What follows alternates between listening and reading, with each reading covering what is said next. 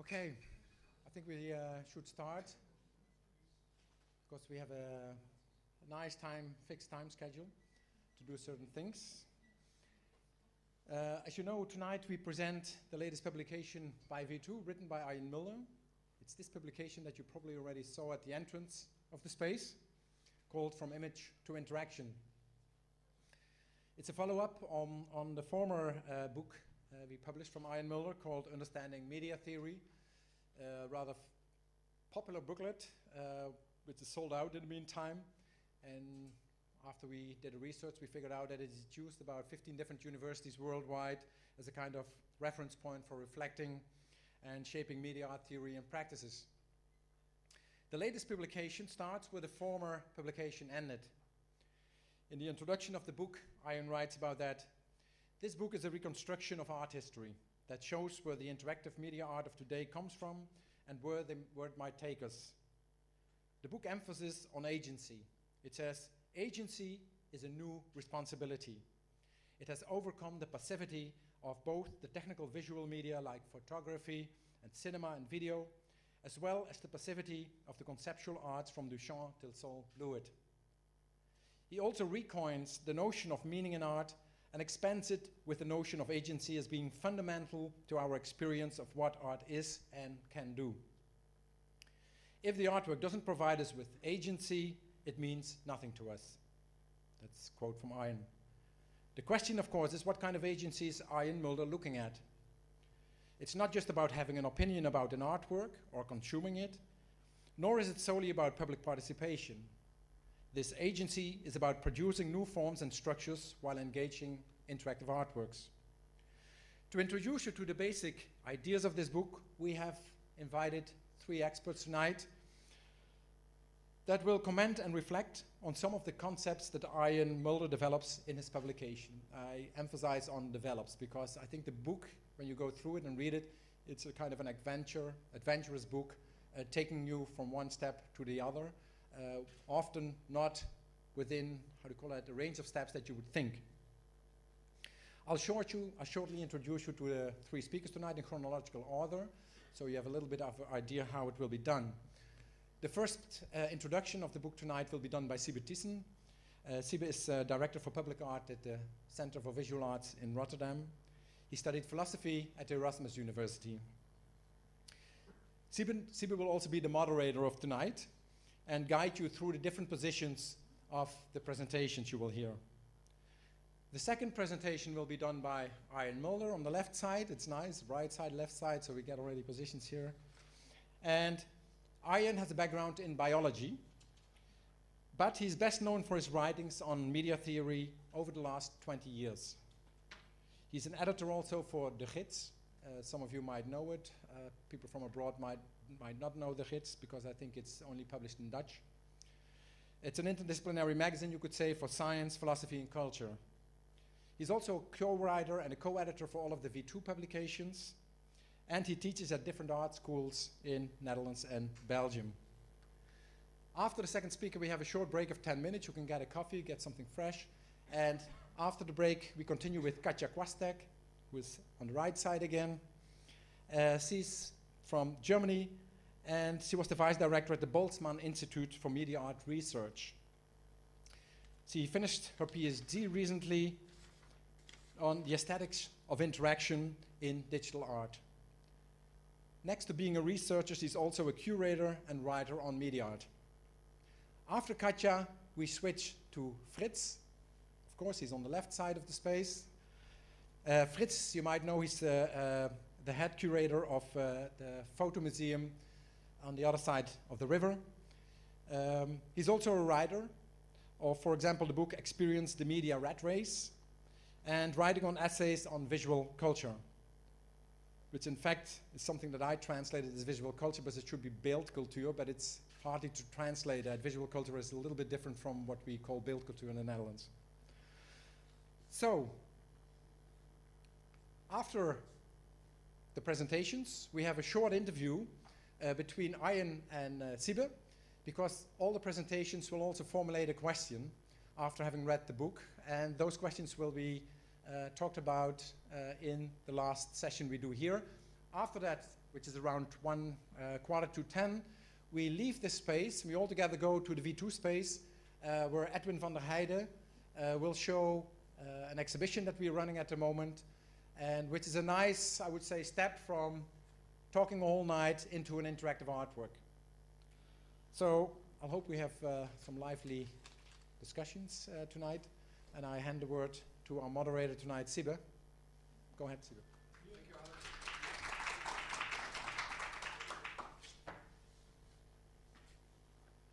I'm not sure if there's much to moderate tonight because there are so many speakers, and we'll see. I will start with an introduction. No, I'll keep it like this. I had to dig deep into my files in order to find out when I first met Arjen Mulder. That was 17 years ago. In the 80s and 90s, Mulder was part of an obscure writers collective called Bilwet, Beweging voor Illegale Wetenschappen, or in English, ADILKNO, Foundation for the Advancement of Illegal Knowledge. This Amsterdam-based group produced the most fascinating account of the Dutch squatter movement ever published, Bewegingsleer, and compiled the first introduction to media theory in the Netherlands, Mediaarchief. Consequently, they published their Datendindy in German, an adventurous exploration of media culture combined with small yet marvelous essays on Leni Riefenstahl, Hergé, and Arnold Schwarzenegger. The Dutch version only appeared on a 1.4 MB floppy disk. How cute if you think about it now. I loved Bewegingsleer, considered Mediaarchief a difficult, however fascinating book, and finally I had to admit I was just not smart enough to understand their Datendindy. I was not able to cope with their velocity. Apparently my brain was formatted in a different texture. Bilwet produced more books and articles, but I consider the early 90s as their golden period, doing what no one was doing yet. Bilwet had moved from DIY pirate and Samizdat culture into media theory, leaving the 20th century, and me, far behind. They started talking about media. I could only think of the media, newspapers, radio, television. They started talking about net reality. I only had an MS-DOS computer, treating it like an advanced typewriter. They started talking about net criticism. I thought they meant a critique of technology. They started talking about information as continuous flows of data. I thought information and meaning were synonymous. To cut it short, what the fuck were these smart guys talking about? From what techno-planet did they arrive here amongst us, simple, media, illiterate human beings? A few years later, in 1994, Bilwet did their Datendindy tour in Holland and Germany, a kind of stand-up philosophy show, marketing a new book, taking their illegal knowledge from beyond fringe culture to more established realms, like Debating Center de Unie here at Rotterdam. According to my notes, the audience here consisted of 6 people, probably like me, pretending to be cool enough to attend a serious evening of media theory. Thinking back, I remember all 3 members, Arjen Mulder, Geert Loving, Lex Wouterloot, having smiles on their faces all night. Were they tricksters? Was it arrogance? Or were we, the desperate 6, just irritated by their smiles since we had a hard time digging the essence of this performance? I think they knew they were light years ahead of us. They did not feel sorry for us. However, they probably thought we were human, all too human. After Bilwet evaporated, net-critic Geert Lovink and writer Arjen Mulder found a new home in the V2 publishing house. Like Bilwet, V2 was also born in the squatters movement. And like Bilwet, V2 had also moved from analog DIY culture into the mediaspora of interactive art, unstable media, net criticism, and digital philosophy. Illegal knowledge had become media theory, shared with and taught to an increasing population of young students dealing with interactivity in the arts, with media reflexivity, and longing for a media-specific art history, providing contemporary agencies and practices a locus and understanding in time and space. Tonight we are launching Arjen Mulder's 2nd volume in the V2 series, From Image to Interaction, Meaning and Agency in the Arts.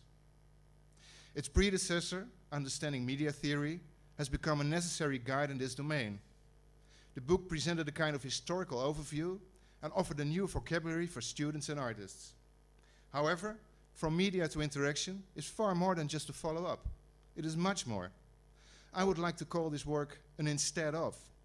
Let me explain this a little further. In 1893, political philosopher Benjamin Tucker published his Instead of a Book. It was subtitled, by the way, by a man too busy to write one. In his preface, Tucker argues, and I quote, "A book, properly speaking, is first of all a thing of unity and symmetry, of order and finish. It is literary structure, each part of which is subordinated to the whole and created for it." End of quote. On the contrary, Instead of a Book, Tucker continues, is just an assemblage within a cover. It is not a structure. It offers a more or less coherent arrangement, a series of afterthoughts, each part created for itself, almost without reference to any other part, yet coherence in its chosen compilation. The Instead of is a genre I particularly like, as it offers the reader more opportunities to interact with the writer, since a fixed scientific or methodological structure is absent. As such, there is no scientific exclusionism, no need to exclude data that doesn't fit into a verifiable hypothesis. In such a concept, in principle, anything goes. Theory and history are not valued as fixed, unchangeable, and canonized categories. However, they are embraced as dynamic and flowing clusters of data, as agencies waiting to be reconnected and reassembled. In short, there are many, many ways to talk about the world. Explored by authors like Charles Ford, Paul Feyerabend, and William Burroughs, the Instead of method was employed by Bill Wett, by Critical Art Ensemble, by Eric Davis, Katja Kwastek, Lars Spijbroek, and Mark Schuilenberg, only to mention a few writers known in this house, all protagonists of smart science par excellence. This is how I experience From Image to Interaction. Mulder's practice resembles the artist's practice. They both create. Mulder does not represent art history. He creates an art history for contemporary art without a history. He creates a vocabulary for art practices that lack theory. Nor does he pretend to offer a new art theory, another art history, or a distinct form of art criticism. No, he invites artists and students to employ the same method, that is, to create a possible and coherent set of references in order to offer a work of art text and context. It is theory as agency, as interface, as creative practice. Instead of art history, instead of art philosophy, instead of art criticism, Mulder has written From Image to Interaction. 12 years ago, I did an interview with Arjen for a Dutch-Belgian magazine. Here he elaborated on his method of research and writing, and I quote, "I want to be part of what I'm researching. I'm not interested in being objective. Consequently, I'm not interested in making a theory operational. If a theory works, I throw it away. I consider theory a joyful process of creative thinking." And yes, From Image to Interaction breeds a love of art history, especially painting, and a love of theory, especially his own. There are no pictures included, so you have to rely totally on your poor brain cells. Mulder unravels notions of agency, interface, and interaction, and criticizes traditional qualities of meaning and form in the arts. He will explain his motives and perspectives here in a few moments. But Mulder also offers new ways of looking at artists like Paul Klee and Piet Mondriaan. Although the idea of and notion of media theory was not known to them, he convinces us that their contributions to media theory have been significant. I hope Mulder will elaborate on this theme in his introduction also. Later this evening, Katja Kwastek and Frits Gierstberg, as Alex said, will further explore aspects of his book, linking his thoughts to contemporary aesthetic and photographic experiences. In a non-explicit way, Arjen Mulder has written a remarkable optimistic book. He's optimistic about tendencies and developments within the art community today. Interactivity or interaction, in Mulder's opinion, have nothing to do with data roaming persons glued to computers and smartphones. However, interaction is an innovative social and political process, producing new forms of behavior and sociability, shaping today's and tomorrow's world. In the same sense, he does not consider an interface an electronic device. Like interaction, the notion of interface, being between faces, describes our current social state of being in a shared media intertwined environment as a philosophical or existential position.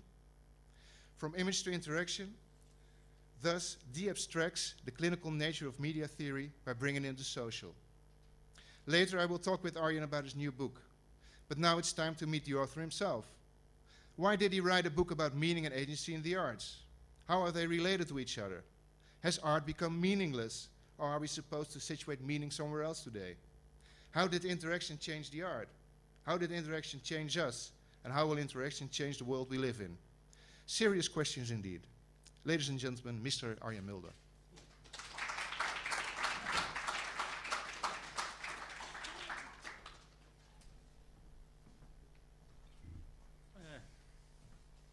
Thank you. I'll put off my jacket. Wait a minute. I'm not going to answer all these questions.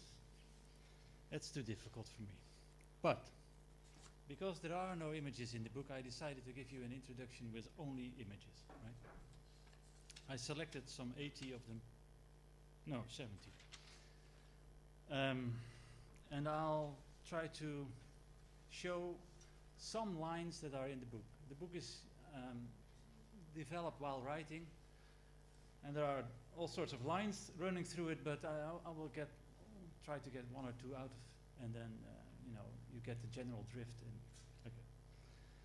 I take in my book McLuhan's claim. It's this McLuhan year this year, right? He's 100 years ago he was born. I take his claim that seriously, that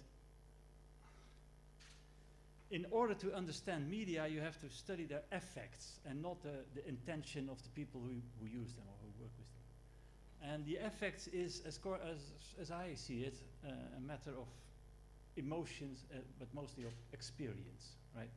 And what I try to do in the book is I try to find a way to combine knowledge about how media function and what kind of effects they create with the kind of experiences they produce, and I try to figure out what kind of experiences are connected with what kind of media.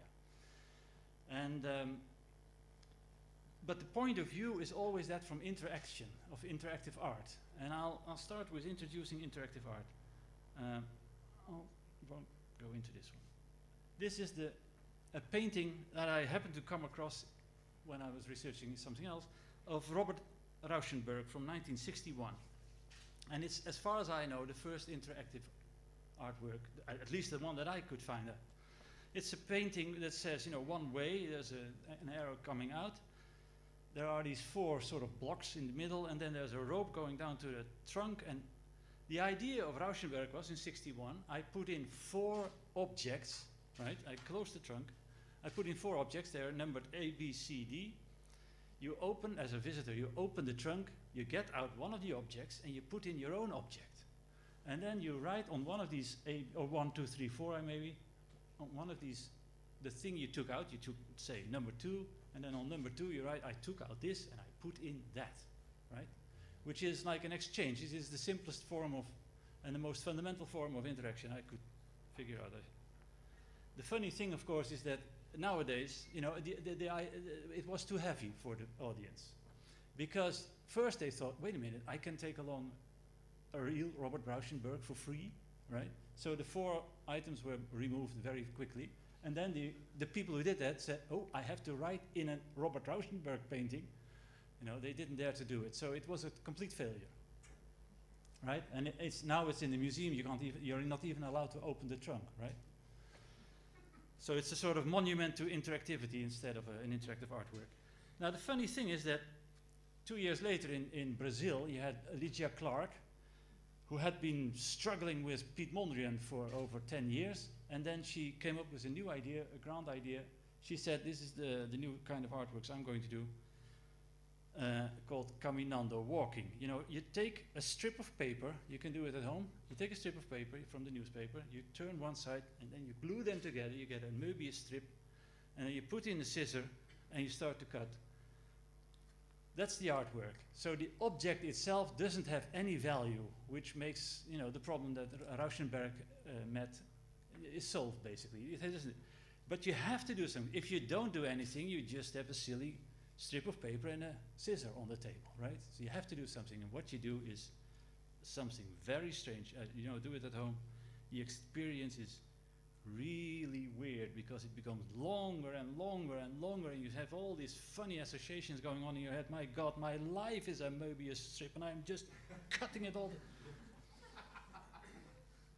Okay. She developed, Lydia Clark, the Brazilian artist, developed her ideas of interactivity further, also not just one person with one object, but also two persons. You have to put on these funny coveralls, and then you have to remove zippers and touch each other, etc. It's a rather therapeutic thing. Anyway, Rauschenberg when was that? I wrote it down. In '68, he made the real, what we nowadays call responsive environment, right?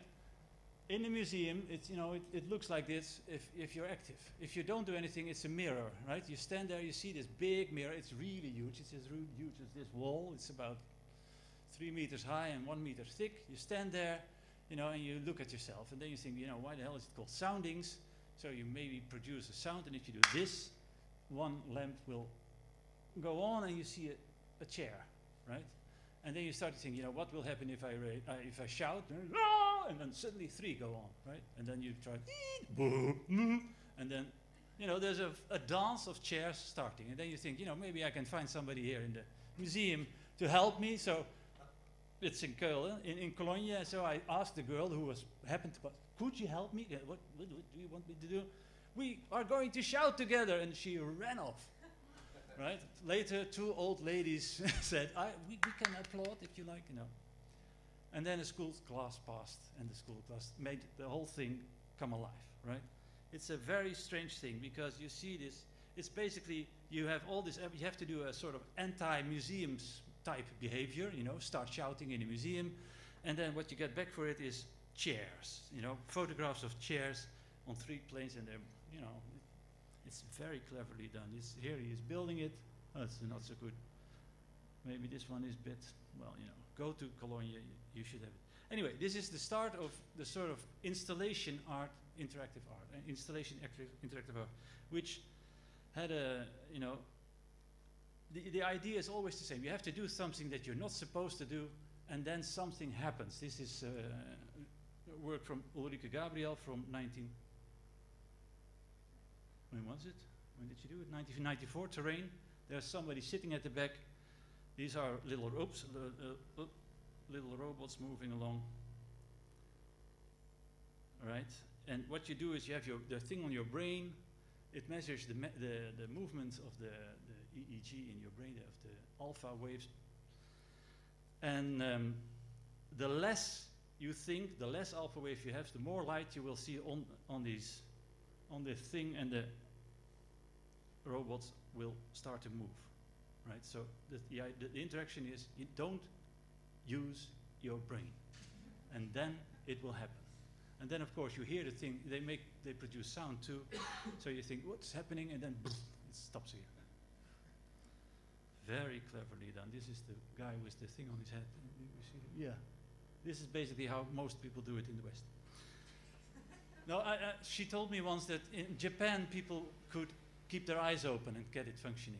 You need an awful lot of Zen apparently to do it. Anyway, that's my starting point, is interactive art in its different forms, and not specifically electronic interactive art, but any interactive art, including cutting paper, like Lydia Clark proposed. I describe a couple of more projects in the book. And then I thought, okay, let's try to figure out the interactive aspects of painting. That was my first question. Is there anything in painting that's interactive? As far as I knew, not. But when I started to study it, it turned out that there's quite a bit of interaction in it. Basically, modern painting started with a guy called Alberti, who wrote in the 1450s a book about painting, and he has a very simple theory. He says, what is a painting? Well, you have a base, and then you have you draw lines, and with the lines that you draw, you make silhouettes, right? And then you have the sketches, and then you cut them out, sort of, and then you organize them into a nice grouping, into a composition. That's what you put on your base, whether it's wood or any other material that they were using, and then you put in the colors, right? So you have lines and colors, and then you have a painting. Very simple theory. I don't know why it took them so long to figure that one out. Now, since then, this has basically been painting up until 400 years later. The funny thing is, if you look at the masterpiece of the Renaissance like this, Michelangelo thing, you see that Michelangelo drew very nice lines around everything that he drew, the legs, the arms, the whatever, and then he filled in the colors, right? This is the idea of painting, right? Here you see very clear lines, and then he has the silhouettes, and then, okay. You can make the lines softer if you like, as Da Vinci did, but basically it's the same idea. Okay, you draw the line, you make the silhouettes, you have the forms, you create the forms, and then you fill in the colors. Now, the next step takes us some 400 years later, when Kandinsky says, you know, this doesn't work anymore. Everybody's bored in the museum. If you go there, you see all this, you know, all these lines and all these colors and all these persons. You say, hey, that's Jesus Christ on the cross. Ah, that's my great. Yeah, that's the famous Graf von Oldenburg or whatever, right? He said this doesn't work. We should change it, you know. And he tried. It took him quite a long time to figure out how to do it. Here you still have lines and colors, but everything is going wild, right? This is from 1910, I think. This is a bit later. And then he finds it, how to do it in, I think this is one of the first where he really manages to do it. Now, what he does is, he says, okay, you have lines and you have colors. This is, you know, art in images is basically lines and colors, but you don't need to draw the lines to make forms, right? You can use them in any way you like.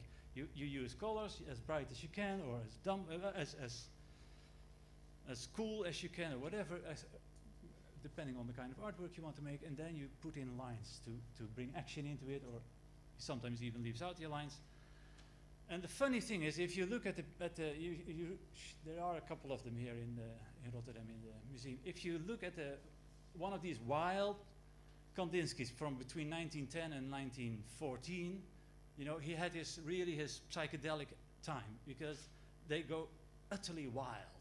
And the funny thing is, how do you look at the painting like that? Well, what you do is you have to adapt your eyes all the time, and then you see that they are full of forms. But you can't say, you know, this is about this or that. There are no clear forms, but you can find any forms you like, right? Depending on, you know, the distance towards the painting or the way you adjust your eyes to the painting. And then you see lots of comic, you know, animation type figures, but also boats sailing away, trees, clouds, whatever. You know, the story goes on endlessly. Basically, he had found, Kandinsky, a sort of method to make all forms, right, in one painting. And this painting, can you see some of them, like here?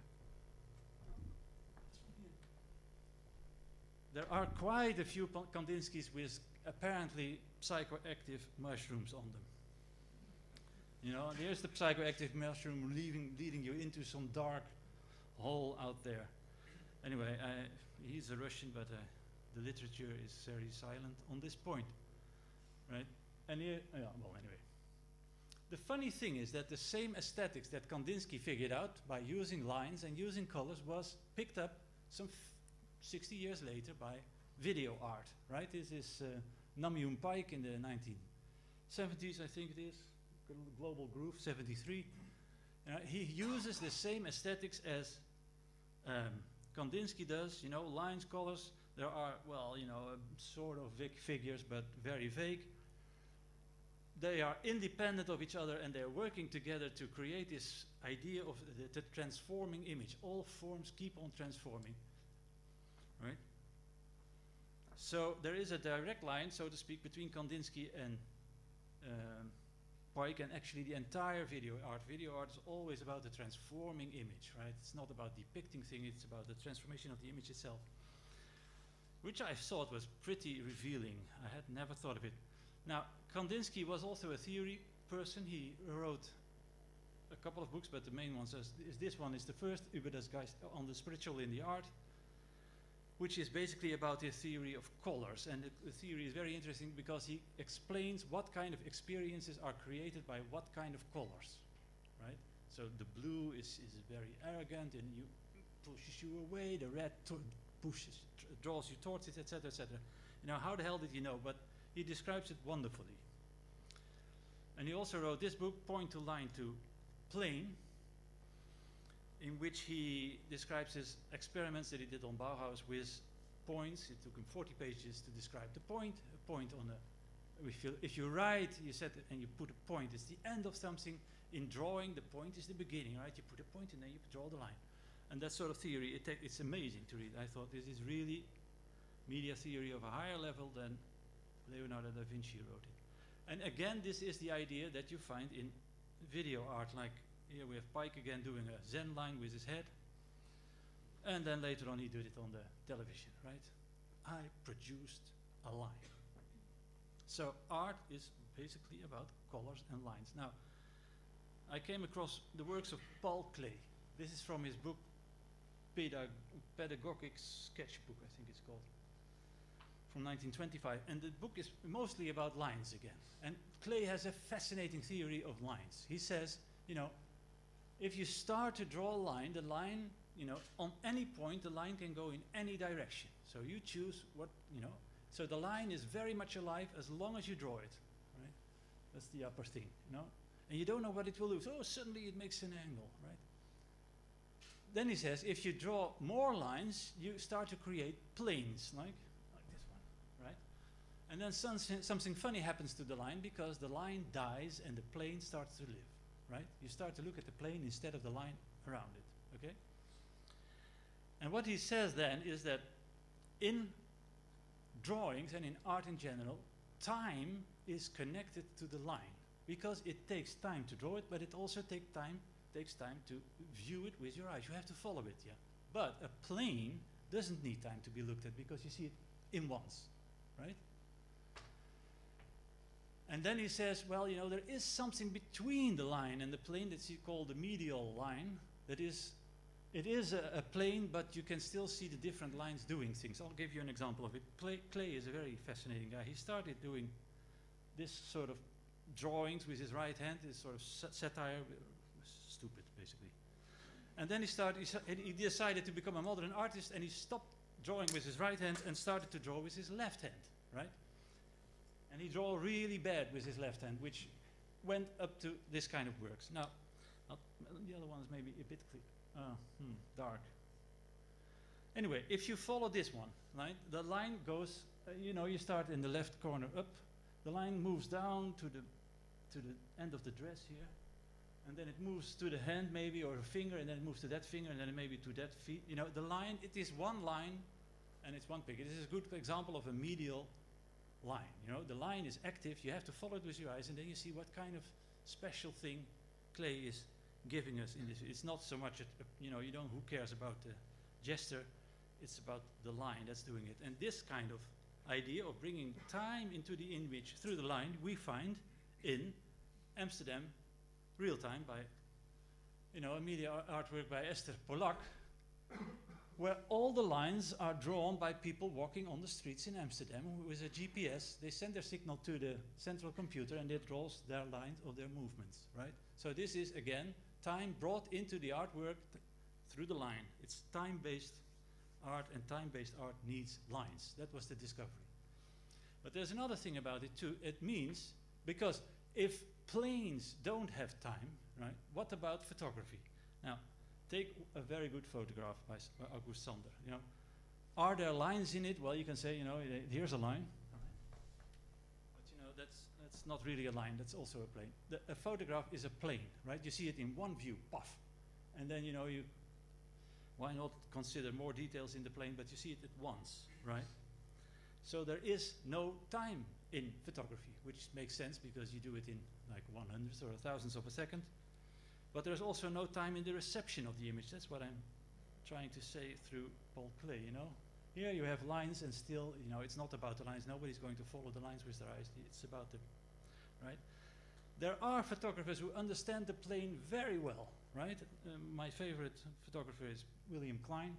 You know, a plane like this of the girl's body is huge, doesn't have any meaning except that it's a plane.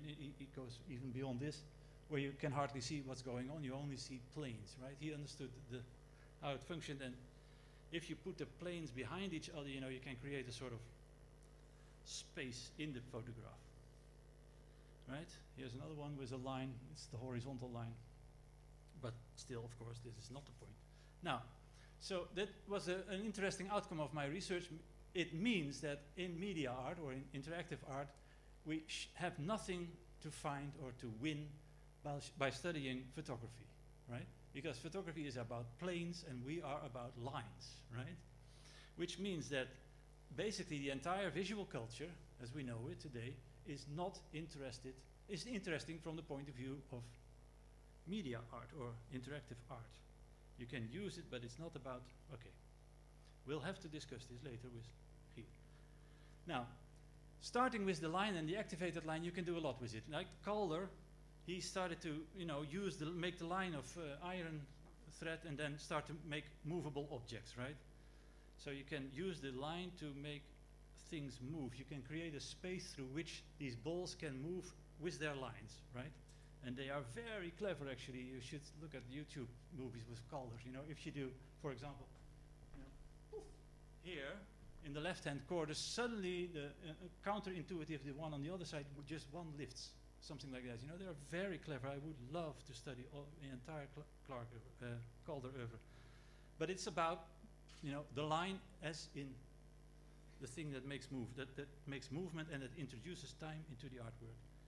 Now, an interesting other approach to the line, I found it in an artist from Venezuela, Gego, who used lines like this, small iron lines, and clicked them together to build structures, right? She did it like with this sort of, she had a very special system organized for it to click the line onto each other. And while in the gallery space or the museum, she built up these forms with the lines, with a little, with her machine, all the stuff she took along, and then she even built this huge reticularia, as they are called, huge networks of lines, right? This one is, I think, from something like 1969, right? She built these huge networks. Now, networks of lines, where do we know this from? Well, basically she built a metaphor of the internet long before we had it, right? Which is something I find pretty amazing. But it's also the sort of things that this is from the Nobotic Research, a big internationally oriented installation called Tendencies, which is all about lines, movements, and connections, and they use the internet as their network, right? So here again, we see the line as the expression of time, but also as the thing that creates time or brings time into the artwork, right? So if we talk about interactive art or media, I use the term interactive art because it describes the agency that the work allows, right? Instead of saying like video art or machine art or electronic art, which describes the technology, but the technology changes so quickly that it's a lost cause, as video art is basically over because video is over. But anyway, so I prefer interactive art, but okay, if we're into interactive art, you can't say that there is a split, as the old theory went, that there is a deep split between all the earlier art and the new technological art, as Peter Weibel described it. No, there is a continuity, and one of the continuities is the line, right? The line as the vector of time. Okay. The next line, I will be a bit shorter about this one. This is Mondrian, right? Mondrian said, okay, so a painting is lines and colors. Oh, easy, so to speak. I just take two lines, the horizontal and the vertical one, and only three colors. Blue, you don't see the blue very well. Yellow and red, right? And then you start to combine. Or if you leave out the colors too, right?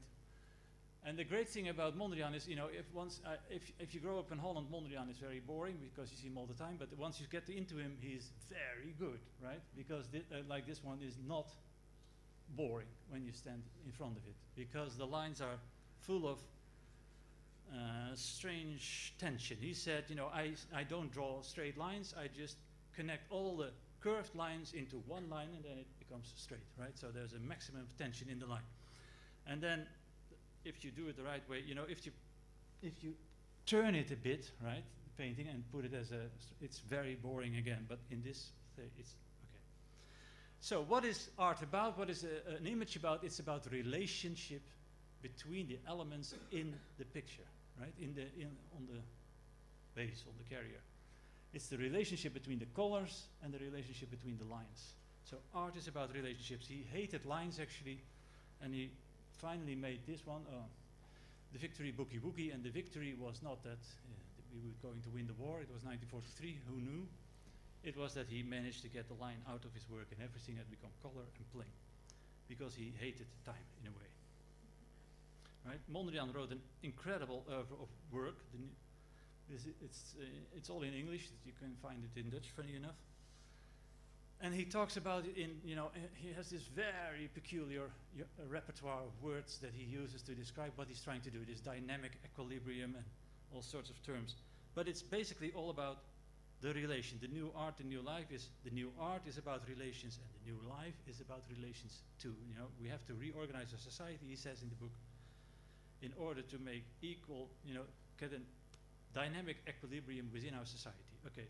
Relations, that's the word, relationships, as in Lydia Clark creating relationships between these two people who are touching her. As in this video artwork of Namjoon Paik, here's the statue of Buddha, there's the video. There is a relationship between the two, who cares about the image, who cares about the television, but the relationship between them is very interesting, right?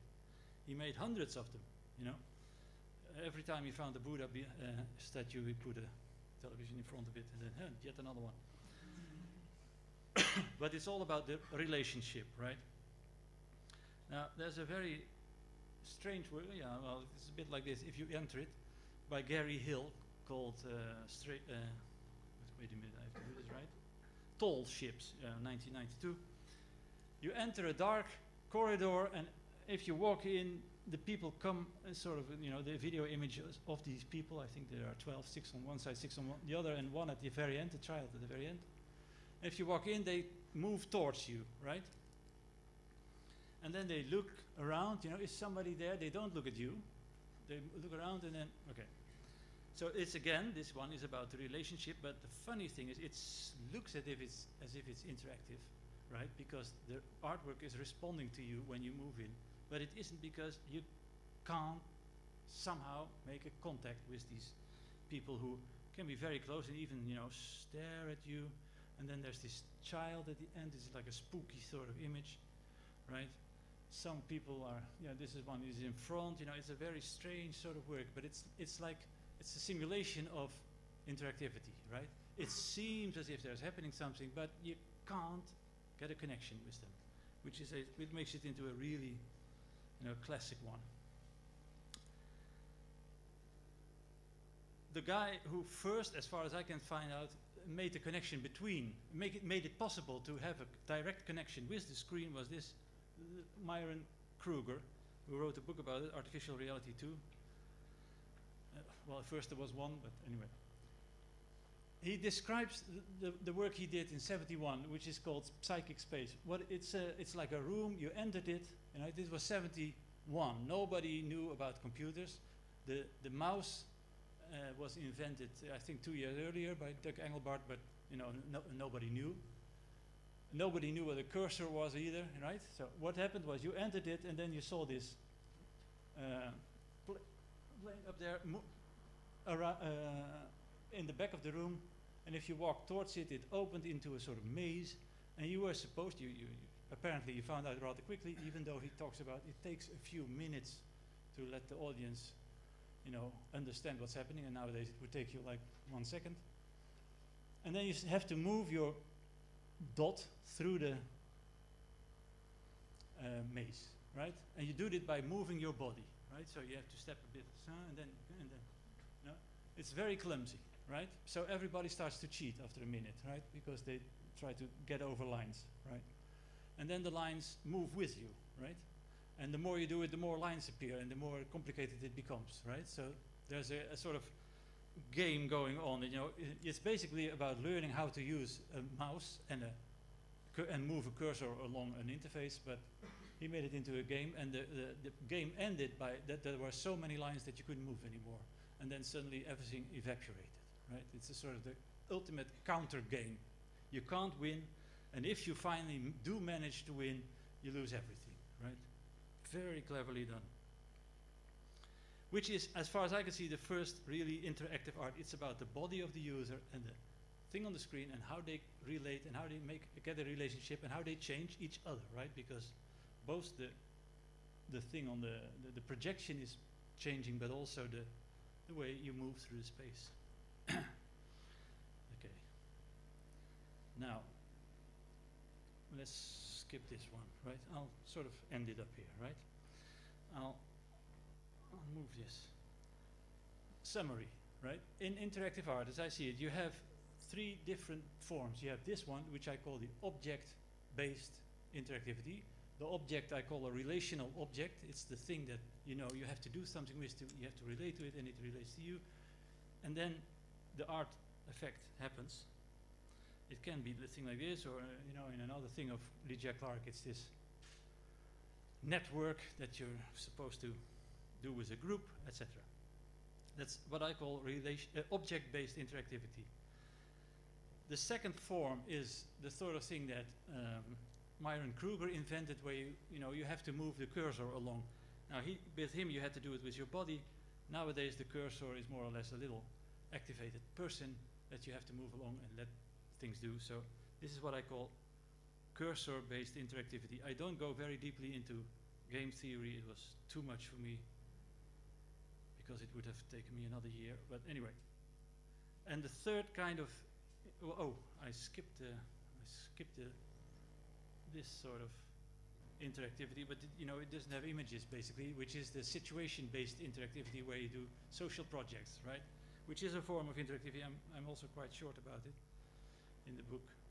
And then there's another form of interactivity, which is probably you see it better, which is where you let, through an interactive process, you let a form appear, which is what I call formational interactivity, right? So at the end of the line, here's some socially or situation-oriented interactivity. Not very clear.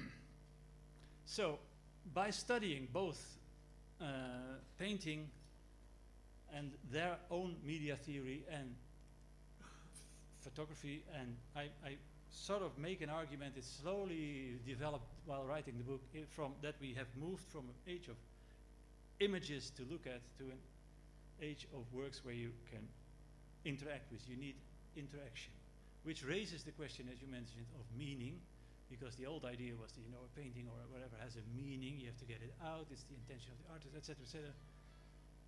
And I say, and I thought, that the argument is simple in the beginning. You have meaning. At the end, you have agency. But then, while working on it, I had to conclude that if you don't have agency, you don't have meaning. So, in painting, you have agency, which is in the lines, the following of the lines, the finding out of the relationships, and there are some more that I describe in the book. So you can say that it has agency, so it has meaning.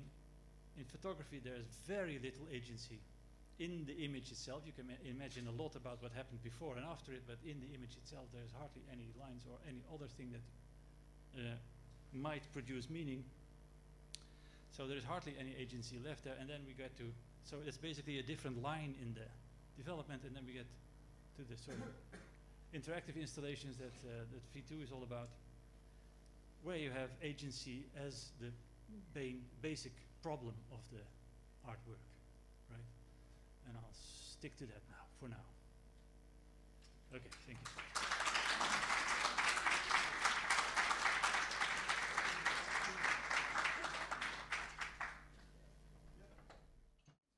Possible, because it's also a topic of Arjen's book. And I'm also here for 2 reasons, because in addition to the many links of my area of research with the topic of Arjen's book, I do also have a kind of institutional relation to it, because it was published with financial support of a prize that Arjen got, Arjen together with V2 got as a winner of the Ars Electronica Media Art Research 2008, which was offered by the Ludwig Boltzmann Institute Media Art Research, for which I was acting as vice director at that time. And of course, it's a great pleasure to see that the prize money could help to support the publication of a new book so fast. And this time again a monograph by Arjen himself and not an edited collection as the Interact or Die catalogue. But still I would like to come back for a second to the Interact or Die catalogue and to quote a section of the jury's statement at that time. It highlighted that this work does not focus primarily on a final theory, but rather on an ongoing thinking process within a network of experts. Alongside human-computer interaction, organic life forms, processual architecture and system theory, as well as the social ethic and affective dimensions of interactivity are taken into consideration. So this is interesting because From Image to Interaction shares two features with Interact or Die. It also addresses us as witnesses of an ongoing thinking process and invites us to think ourselves, and I think we heard a little bit of that approach already. And it also presents, as Interact or Die, it presents a very original approach to modern and contemporary art and culture. But whereas Interact or Die emphasizes processes which you may call processes of emergence through interaction, in From Image to Interaction, it is the processuality of meaning making that is observed in paintings, photography, and interactive art alike. So if already the Interact or Die catalogue pursued a quite unconventional approach to the topic of interaction, From Image to Interaction constitutes even more of a challenge to us art historians, if there is an us feeling at all in that discipline. Arjen is eager to stress that the book is not about art history, and that he does not consider it as part of the discipline, that's what he says. Nevertheless, the book, as you heard, highlights various moments in 500 years of artistic practice, while suggesting, if not an evolutionary argument, then at least relations between the different moments in history. So what makes this book different from an art historian's approach, we have to ask.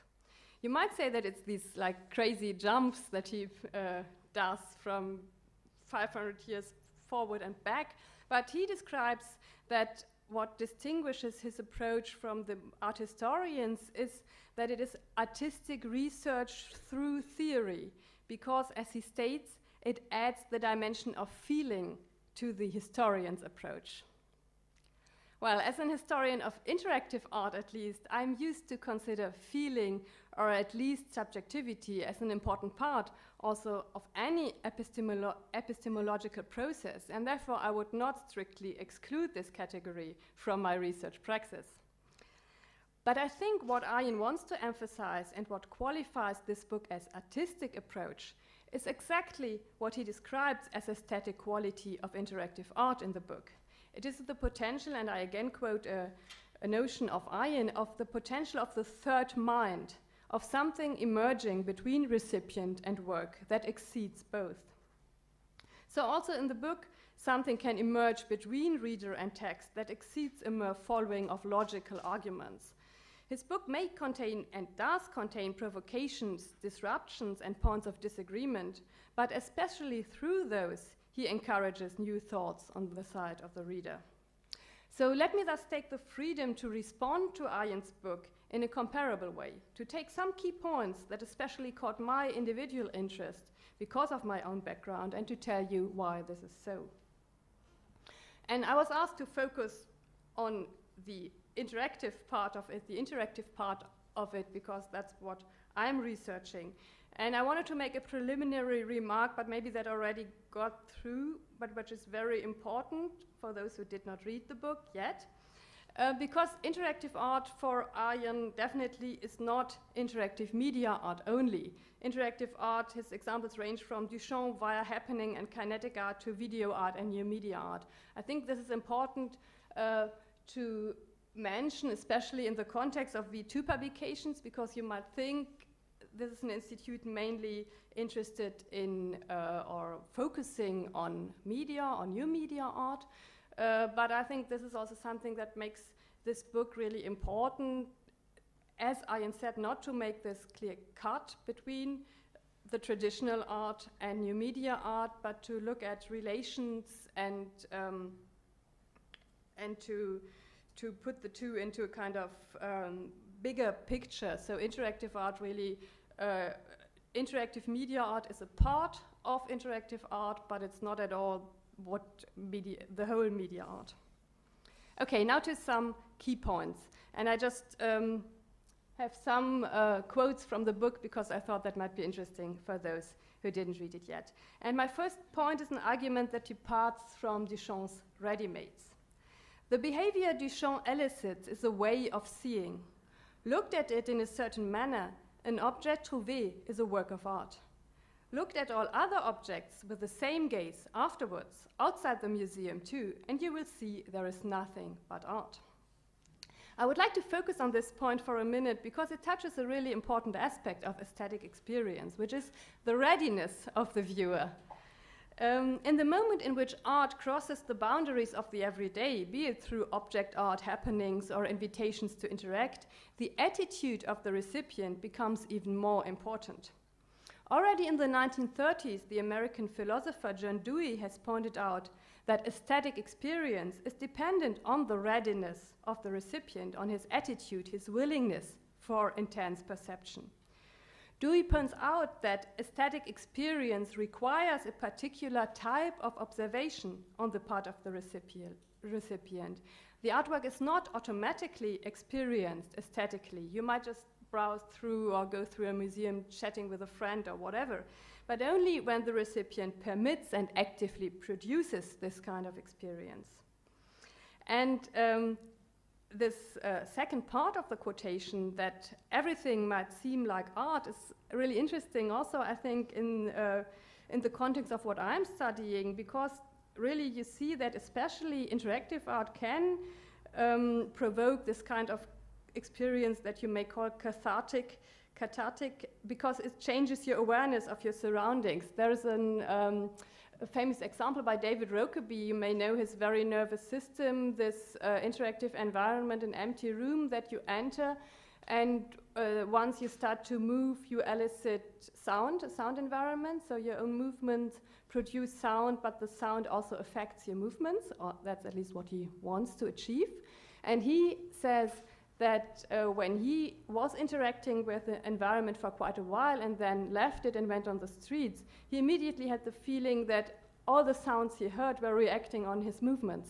So that's this idea that you can really be changed by an art experience that comes up, or at least that came into my mind with this quotation. And these processes of aesthetic experience are closely related to another characteristic of many contemporary artworks, which Arjen also emphasizes at another part of the book, which is their self-referentiality. There's a bit longer quotation. Art is seen as consisting of symbols that refer to something other than themselves, to a person's appearance, for example, or to a landscape, a lovely day, the movement of a body, a private space, a state of mind. In the most extreme situation, it refers to art as such. The difference between such non-interactive art and González Torres' Mountain of Candy is that the latter does not invite reflection on that which is symbolized or on symbolization as such. It invites an action, a decision, a choice. Just for those of you who don't know the Mountain of Candy by González Torres, so he presents this mountain of candy that has the same weight as his partner who died from AIDS, and invites you to take one candy and eat it. So in this way to participate on this reflection, even again in the kind of cathartic idea to get a part of this whole process of reflecting the death of his partner. Okay, so back to the statement, because there are two important points in this quotation. So the first one is that art, or you might add that formally, art often refer to something that is other than itself, but now often, or in the most extreme situation, it refers to art as such. So that's this idea of self-referentiality in the arts, that art often reflects its own mediality instead of representing something in exterior. And this self-referentiality is in interactive art tied to action. The recipient is invited to act, and this action has the potential to lead to reflection or understanding of the processes that he just experienced. So these thoughts really concern a crucial aspect for me of the aesthetic experience of interactive art, which is the relation of action and reflection. Or with Arjen's words, of course, this is not one-to-one the same, but he speaks about agency, the relation between agency and meaning. So let me focus a bit more in detail on the consequence of this action imperative, as you may call it. As we heard with the Lydia Clark, if you don't do anything, there is more or less no artwork. So Arjen sees this development, this phenomenon, as a paradigmatic development of our contemporary society. We no longer merely are, we influence and are influenced. That is what the mirror of network art shows us. We do not assign meaning to things, for instance, by proclaiming them art, but act on them, are part of them. Agency is the new responsibility. The conceptual art of Duchamp and his crew has been surpassed by the network art of Guigo and Hers. This is, again, I think, very typical Arjen, Duchamp and his crew, and Guigo and Hers. So that's, and Hers goes, I think, up to nobotic research or something, so a really wide approach, putting people together to make his points. This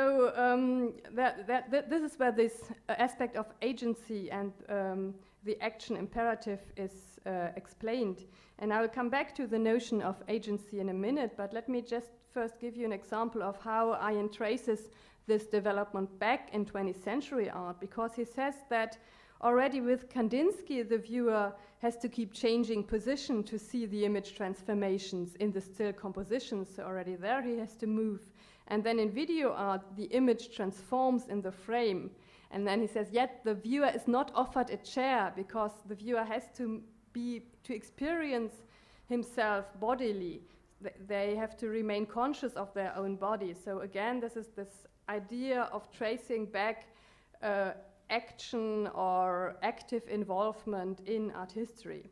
But nevertheless, interactive art adds a new quality to this activation of reception, because as an object, interactive art is nothing. If all you do is look at it, as you are used to doing with visual art, it will be a big disappointment. But as an action, it is everything. Then it allows you to know something you can understand only by doing. And then to other quotations, meaning is something that comes to life for a while in the interaction between the art and the viewer, and there is no meaning without agency. And we heard that already in his introduction. So that is for Arjen, agency describes the active production of meaning through the recipient's activity. That's how I understood it. And of course, in the discussion, maybe you want to clarify. But for him, agency is characterized by the individual's power to act out meaning in the art theoretical sense of aboutness, understanding. So this meaning doesn't have to be like a fixed symbolic meaning probably, but can be just an idea of interpretation and understanding. This notion of agency is really interesting to me because in my own research I use the term in a slightly different way, which is very typical for art theory notions that they're used in many different ways, which also makes them very interesting normally. Because I use the term of agency much more closely related to theories of play and also digital literature. And in that context, agency is considered as, and I quote a famous book by Janet Murray, Hamlet on the Holodeck, she considers agency as the satisfying power to take meaningful action and see the result of our decisions and choices. So if we understand agency this way, I have considerable doubts about the recipient's agency in interactive art, or at least in interactive new media art. Because my view is that in many of these works, the processes of understanding enabled by the works are exactly fostered by subtle or provocative preclusion of agency. The recipient's plans are often disrupted, and this disruption, this going against the plans you may have, provokes an enhanced awareness and understanding. We had a very early example for this, which is Myron Krüger's work, who makes you go through that maze, but then always counteracts your plans, your ideas, by just changing the maze, changing the labyrinth. So disrupting your plans and in the end wanting you to reflect on the plans you have or your expectation of agency that is not fulfilled. So the action in interactive art does not necessarily result in an outcome that is meaningful in the sense of legitimating the activated process itself, and that's the sense of agency from, you understand it if you know that it comes from play theory, which deals very much with computer games. There, of course, agency is really the idea that I can act upon the narrative as if I would be there, that I can fight the dragon or whatever, so that I really can bring the action forward that is represented. But I think that is not this main point of meaning making that is important in interactive art. So in interactive art, the action does not necessarily result in an outcome that is meaningful in the sense of legitimating the activated process itself, but it can result in an enhanced understanding, sensibility, or awareness of the recipient, and in a kind of agency that Mulder refers to. And this is the point I would think might be interesting in the discussion, the relation between agency as a freedom to act and the restrictions set up through the interaction offer. So how do the two go together? What is agency in interactive art? Is it the power to take meaningful action, or the power to actively produce meaning through action, which is two different things in my mind? I think this question is fundamental because it touches key questions of aesthetic experience, which are the relation between the recipient and the work, and the question of aesthetic distance. And this is the last point I would like to share some thoughts with you about. So first, the relation between recipient and work. Without viewer agency in interactive artwork is no more than a concentration of conditional readiness. This is also a term that comes up sometimes in the book. Is no more than a concentration of conditional readiness of a potential for action. It requires activation. And Mulder here refers to the relation between the interaction offer and its realization, or as I used to say, between interactivity and interaction.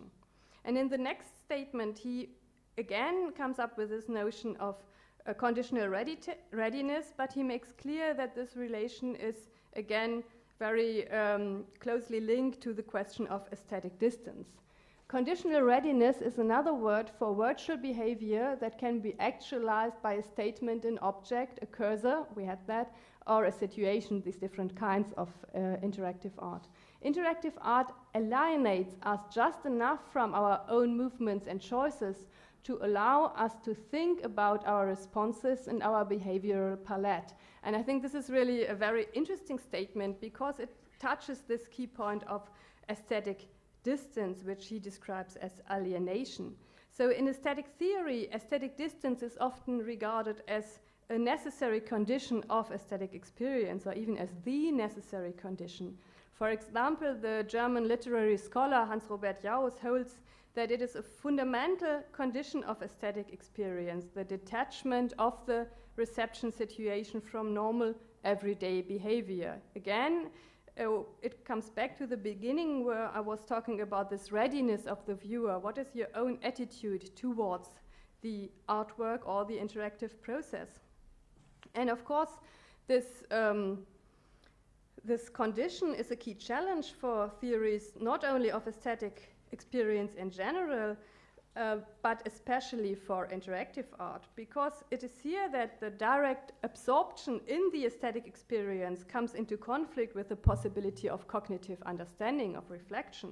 And this tension is accentuated in interactive art by the merging of action and experience.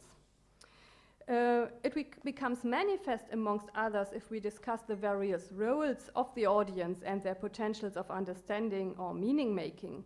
It is an ongoing discussion in interactive art in how far onlookers, or even those who can rely only on documentation can come to an understanding of the work. And we could also discuss that in relation to the Rauschenberg piece, where you are only allowed to imagine how the interaction might function, but you are not allowed to interact yourself anymore. And there's also, and this is my last quotation from Arjen, a very interesting one, the knowledge acquired by the interactors in an interactive piece of art is presentational, probably in opposition to representational also, an experience that can be had only in this one concrete way and cannot be generalized or abstracted.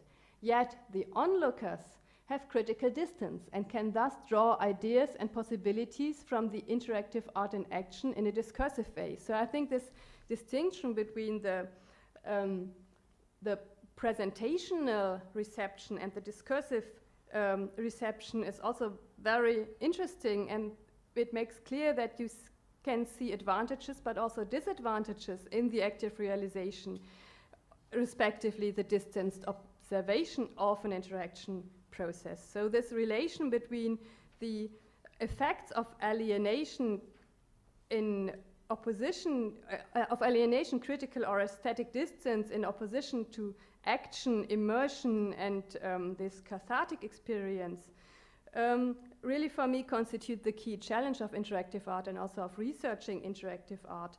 And this makes the study of it and the processes of active reception in general so fascinating. And I can't go more into detail on the topic here. Let me just finish by making some general remarks related to it, that interactive art really, as I tried to make clear with some quotations from the book, challenges our notions of aesthetic and calls for new approaches to contemporary aesthetic production.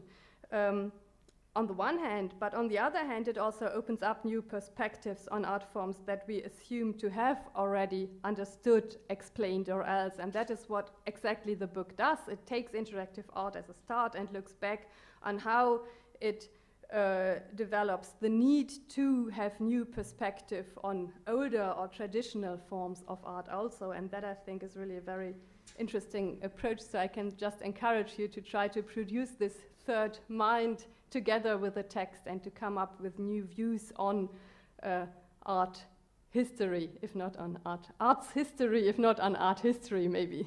Okay, thank you.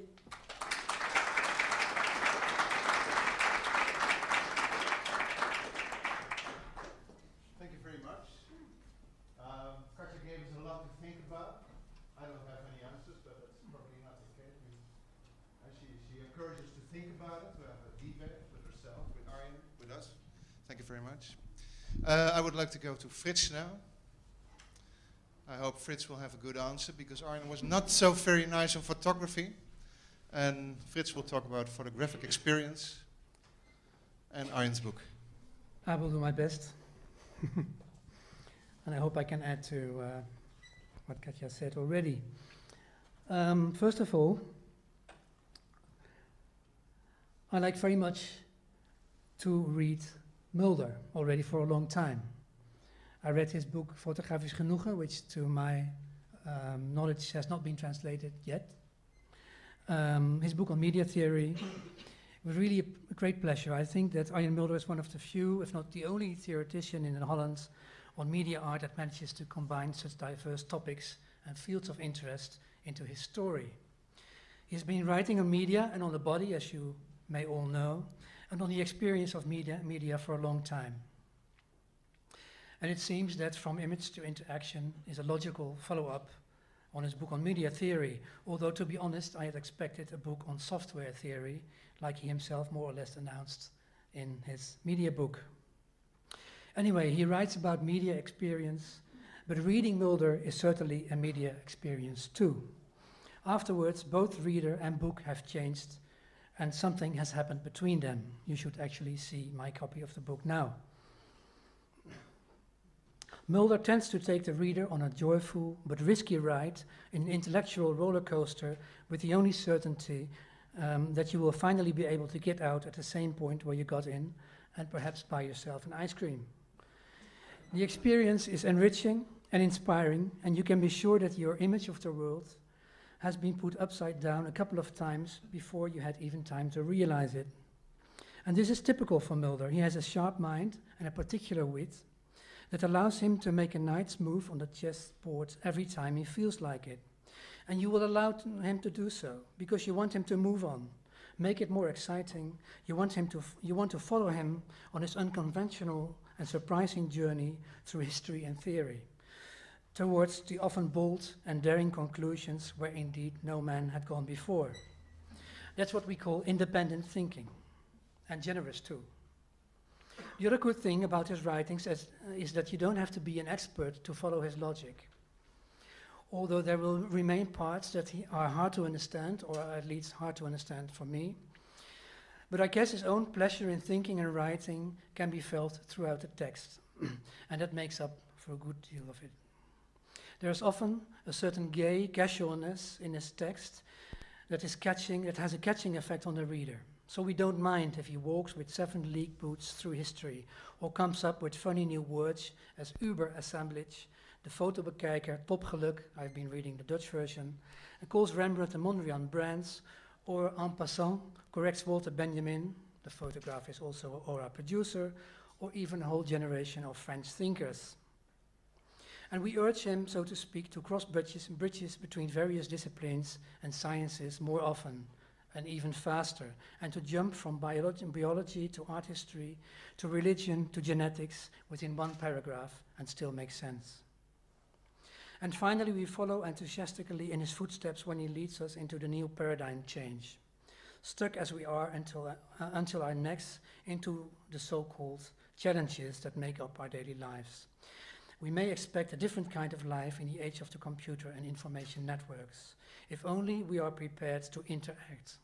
That is, to change each other, put ourselves at risk, to reach each other, to reach the other, and to be reached by the other. This is how the book more or less ends. However, when asked to read more closely, and this is what I've been asked from the perspective of photography and my position as a photography curator, things look a bit different. From the perspective of photography, the book is a bit silly, you might say. And you might think when you have read the book, sorry, Arjen, when I've read the book, I'm speaking from a certain defense position, seen rather, the meager image that he is sketching of the medium and its practitioners, its critics, and its theorists. But in fact, I'm not. Firstly, because there's no need, and secondly, because Mulder's statement is actually far too attractive. Nevertheless, I want to bring to the fore the following points in a quite random order.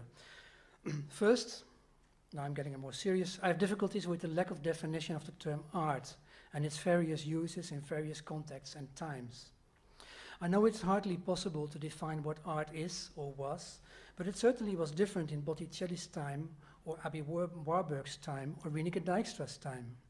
It is in fact quite astonishing that Franz Marc's painting or paintings are still considered and even admired within the paradigm of contemporary definition of visual arts. But certainly this appreciation of Franz Marc's works now is very different from that at the time when he made his paintings. And I will come back on this art issue later. Secondly, in my view, it's far too reductionist to limit analog photography to the time it takes for the film to register the image. I mean, this is the silly part. That notion is still based on the Kodak myth of you push the button and we do the rest. It only takes a second. Yes, of course, a photographic image is technically produced in a fraction of a second. However, the time to actually create an image is much larger. It is crucial for the understanding of the medium to know how photographers work and what they do in order to make a specific image. Professional photographers, and I won't call them artists for the moment, professional photographers develop methods, ways of working, a certain choice of equipment in order to be able to make images that fit the way in which they want the world to be represented. That is based on how they have trained themselves, their eyes, their brains, to see certain things in the world that a normal person doesn't see, or to see the world in a different way, in a certain way. Following that process is a sometimes even longer process in the darkroom or the photo lab to produce a photographic print with certain qualities, texture, color, contrast, and so on. That is why photographs by different authors have different looks and feels. One may call that style or handwriting or language or whatever. And besides, I wonder whether we could somehow take into account that making a photograph is often very much a physical act of moving one's body through the space. Because framing is equally important in a photograph as time. A photographer is moving all the time, making strange steps, leaps and jumps. It is sometimes even compared with dance. Think of Cartier-Bresson or Martin Parr. Strength, speed, endurance and even risk can be crucial. Others are standing still, waiting for a long time, either because of a long exposure time or because the subject is not there as they want it to be. Look at Wieneke Dijkstra, who is mentioned a couple of times in the book. But that's just a thought on the side. In any event, and that's my third point, if you don't see the difference between how images look apart from subject matter and why they look different, you certainly have to look again and longer. I'm convinced that the experience of the world by the photographer is somehow, and how is a question of theory, is somehow inscribed in a photograph. But you have to know how to look in order to notice. You have to practice. To state that certain photographers were not looking for a style, like for instance William Klein or Gary Winogrand, is not very convincing. Nothing so obvious and vain as the attempt to disappear from your work, as we all know from, for instance, the writings of Hans Aarsman, and I'm sure Arjen knows them well. Perhaps the following point, point 4, is related to this. To take a photograph for reality is naive. But to state that a little piece of paper with an image looks like reality, as Mulder does in the book, is not much better. Maybe this comes from looking at photographs too much on the screen. But analog photography is a piece of paper with an image on it. Lens, camera, details, light, points of view, frame. There are so many aspects that define the look of an image. The truth might be that we have learned to read it as some sort of reality, and that photographers have learned to use that visual language. In the sense that if their photographs do not speak that language, they would even not be recognized and accepted as such. Take, for instance, the numerous examples of people seeing their own photographic portrait and a photograph for the first time without even recognizing it. Most, if not all, documentary photographers make series of images, not single ones. The work, if one needs to speak of a work as a work of art, is a series of images in a specific order, a selection or edit, that tells a kind of story, and you have very specific stories and very abstract ones. And one needs to look at the series, ordered, as I said, in a specific way, in time. So it takes time to see the work, to see and understand it. Meaning is produced in between the images. The so-called third meaning, there you have the semiologists again. But in between the images, that is where the meaning and the interaction is taking place. There is room for the viewer, or the photobekijker, a funny new word by Arjen, to contemplate and fill his or her own experience into this space, this virtual space. To consider a single photograph as a work of art is often a misconception, and often stemming from effects caused by the museum and the art market that managed to incorporate photography as art in the 1980s.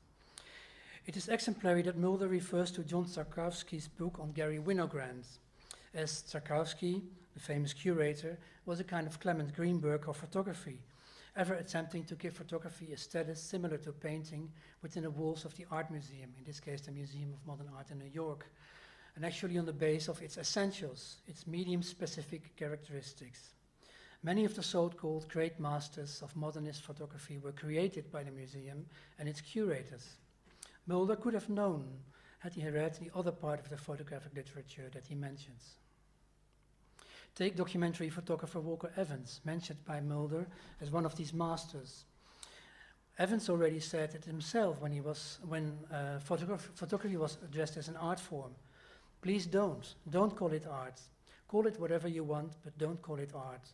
Photography is not an art form. It's a tool. It's used by, yes, amateurs, people that make commercials, scientists, the police even, and many others. Sometimes artists use it, and then perhaps certain photographs can be considered art.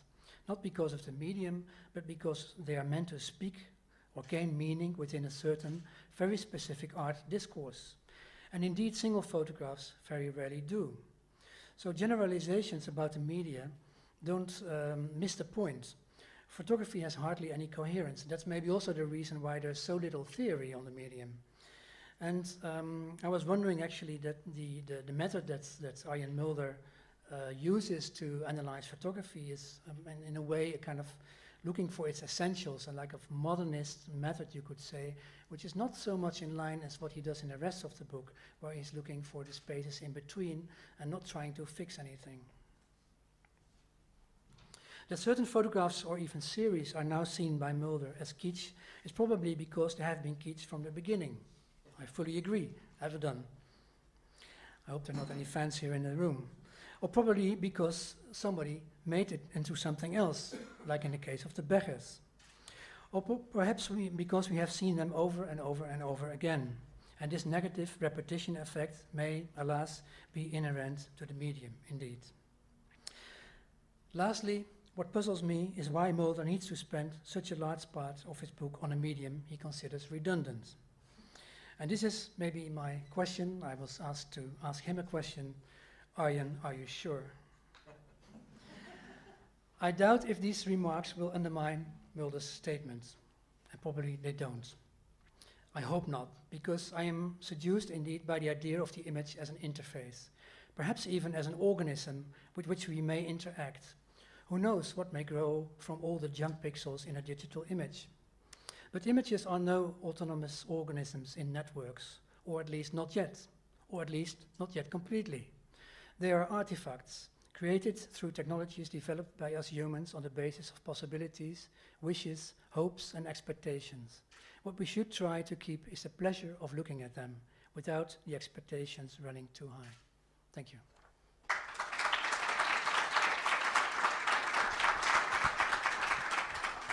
Thank you. I invite Arjen to have a seat here.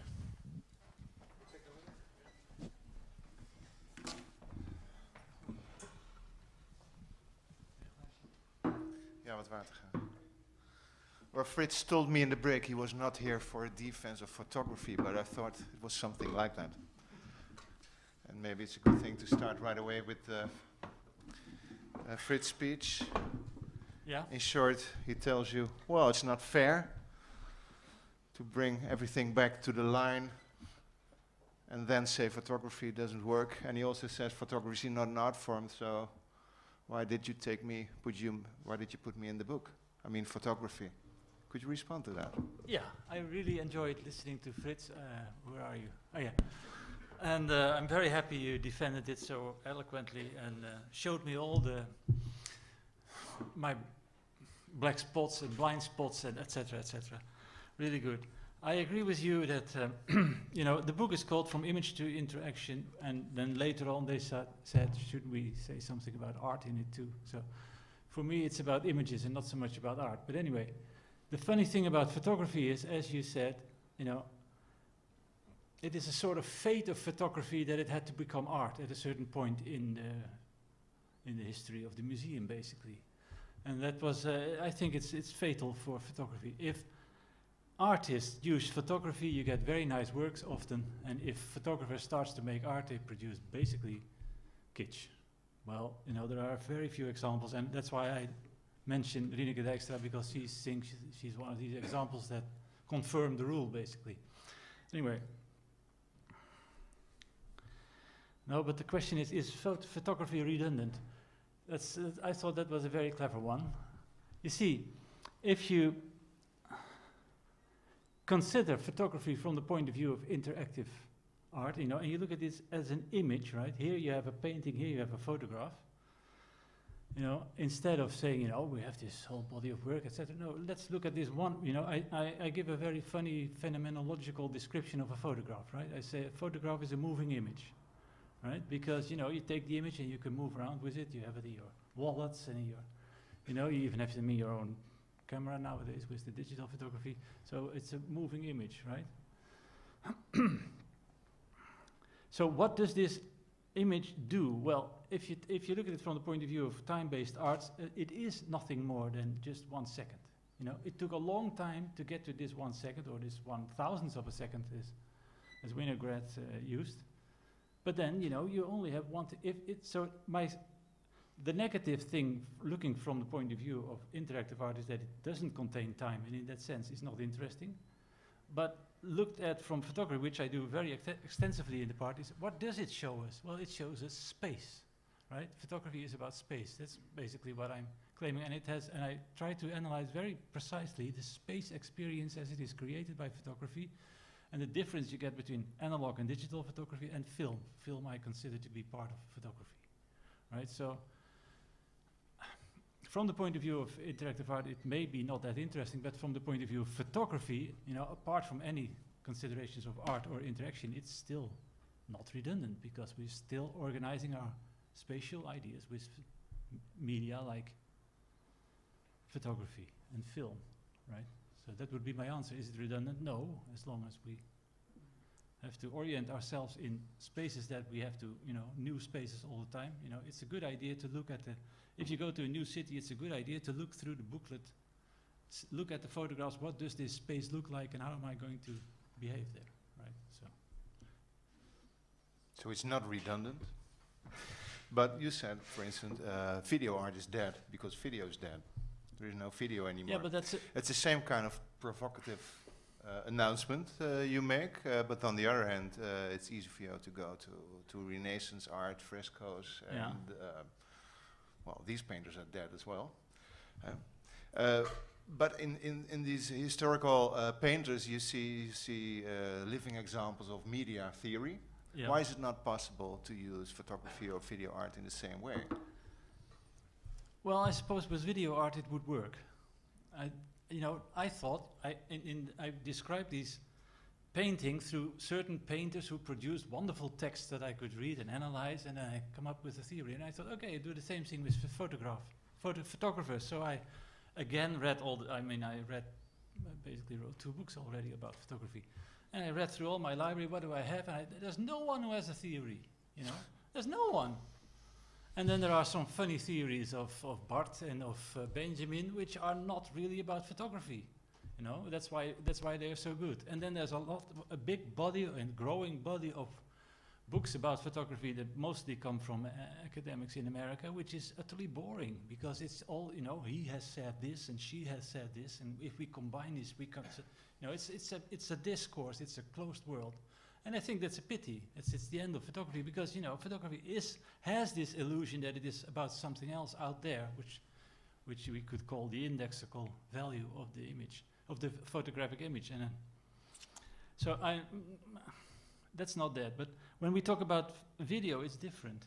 Video art, you know, from the 70s started with these old machines, you know, where they had image lines, picture lines. You know, now they have pixels, right?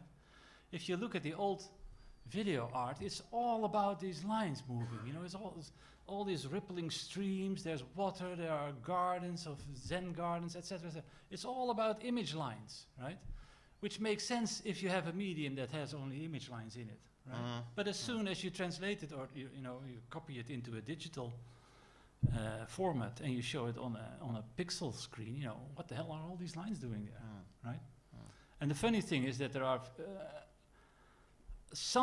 most of the video art is being sort of, it's not even copied, it's like represented in archives in a digital format. And you think, you know, what am I looking at? Is this what the author meant, you know, or is this moire or noise that's happening? Is that problem with the conversion of the one to the, you don't know. So in that sense, I think it's not dead, but it's utterly technologically obsolete, so to speak. Problem for them. You keep stressing the line in your philosophy, or your ideas, or your notions. I think it's very interesting. It makes it possible for you to leap from Renaissance art to contemporary art. Yeah. But how important is the line, in fact, for Renaissance artists? I talked with Katja in the break. Well, I had never seen those lines, to be honest. But so you showed me those lines more than that. But could you elaborate on the idea of the line in Renaissance art? Is it possible for you to have a short? I can. That's very. The line. Yes. Oh.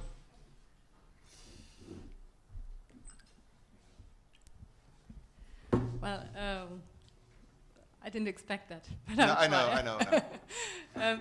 I think you're right that drawing and the line are very important in Renaissance art, and there was also this whole idea of the paragone, the war, let's say, or the dispute between painting and sculpture, and painters referred to the line because of the idea that came up in the line. So this painting as the artist as the thinker who makes up his ideas, and therefore these ideas, the line was very important for them. So I would agree in this theoretical way that the line was really important in the process of image making.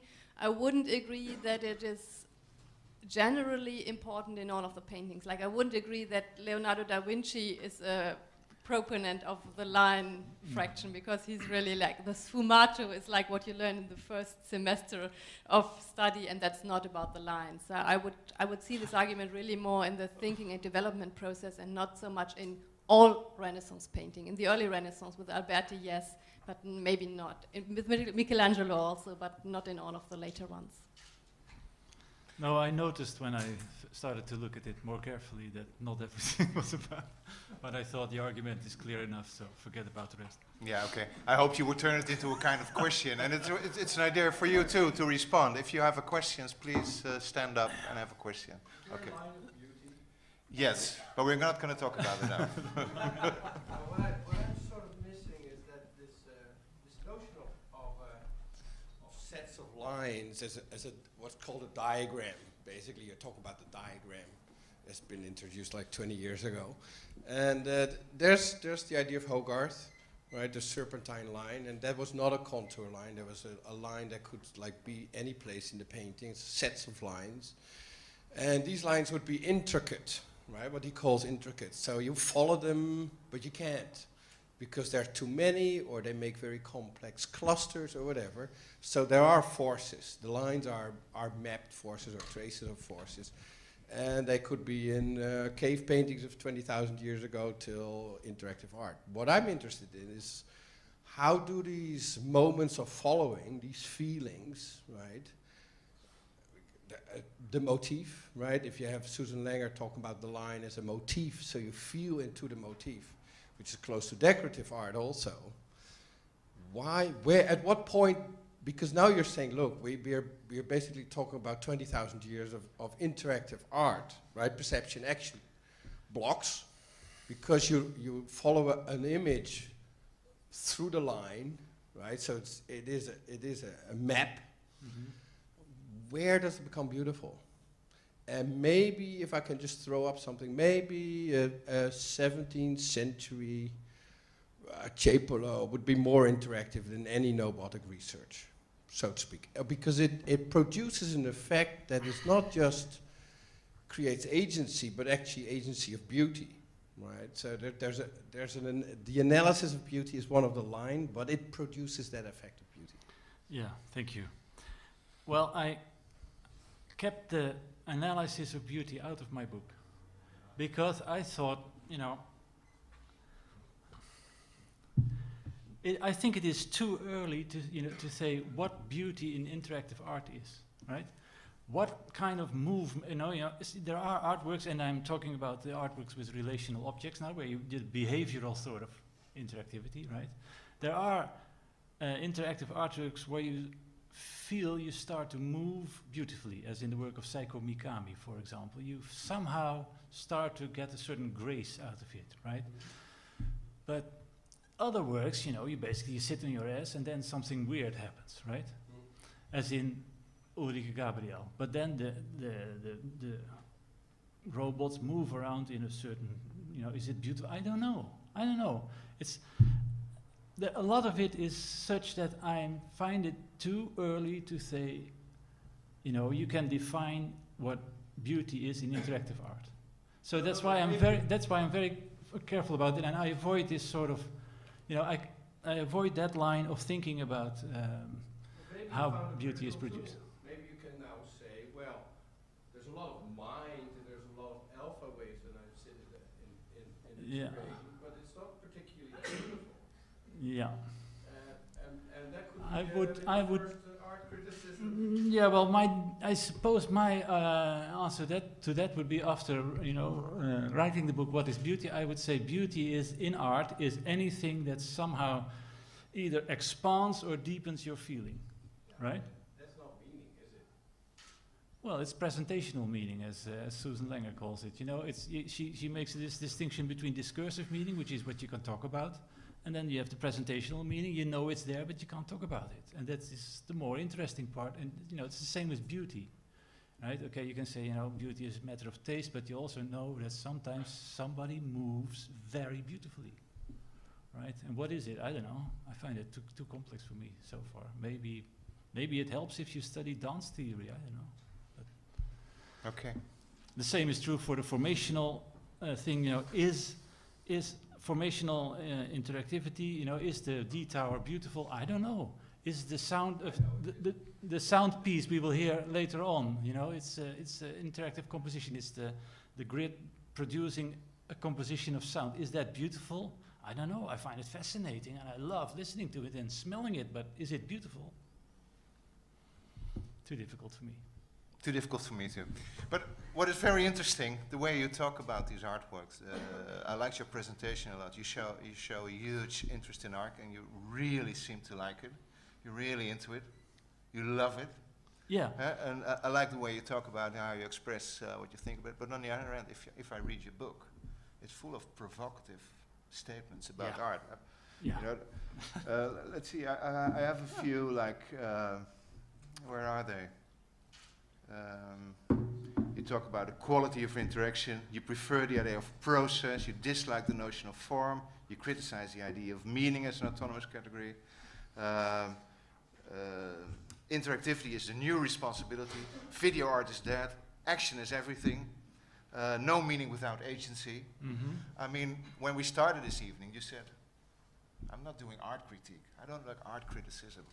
But if we add all these things up, aren't you formulating a kind of interactive art criticism, well, ready to take over the world and to criticize art and art community in a much harsher way than your nice presentation just here? You might do that, but I wait a while before we start doing that. I think Katja asked me, about, or Frits asked, what is art? And what is agency, right? These are the essential terms in the book, and I don't define them. Why? The good thing about art is nobody knows what it is, right? Every generation has to figure out for themselves what they're going to do, what they're going to call art, right? So if you have a definition in the beginning, art is agency is you can study, lots of things and then say, yes, this fits in my category, it's art. No, this doesn't fit in, so it isn't art. But that's not interesting, If you take another definition and it fits. So that's why I didn't define these words. I was just trying to probe them, as McLuhan would say, just figure out what happens if you push them a bit or kick them every now and then, right? I don't know. And then the same is true with agency. This is such a central notion. Why the hell don't I define it? Well, because I want to know what it is, right? That's why I don't know in the beginning. Well, I didn't ask you what art is, because No, I'm not Frits did, interested in that either. I understand why Frits asked it on the other way, but I think that the question, and also I'm not interested in what beauty is or where beauty comes into being, also because I'm more interested in this idea of aesthetic experience. I was really a bit astonished about the relating this idea of beauty, especially to contemporary art, because I thought this is, for me, that's not the main category. It may be interesting, but I wanted to come back to that notion of agency, because I think what was my question, I think that this is really important to state, because it's often also people say that interactive art is bad if there is not enough freedom of the recipient, if you are not able to influence things. So there are many artists nowadays who say, if interactive art is good, you really change society. It's still that boys' idea, like also with net art, that you want to influence society, criticize society in a creative way. And there, I think we come to this, we have to discuss the notion of agency. Is agency a kind of political agency, a creative influence of your environment, or is it really more like a theoretical thing of meaning making, of being able to make sense out of a work? So like in an interpretative way, even if you do it with acting. I think this is an important distinction. You don't have to say this is my definition of agency, but just I would like to know how you see this question.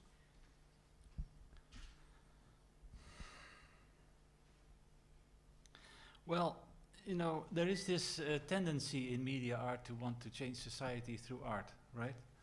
And through interaction, but, you know, and then interactive as in lots of freedom, democratic, etc. Bottom-up organization, what else do we have, right? Non-hierarchical, multilinear, but etc., etc.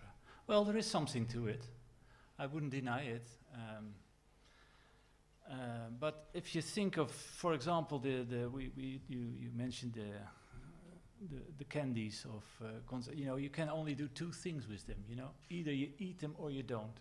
You have hardly any freedom in this work.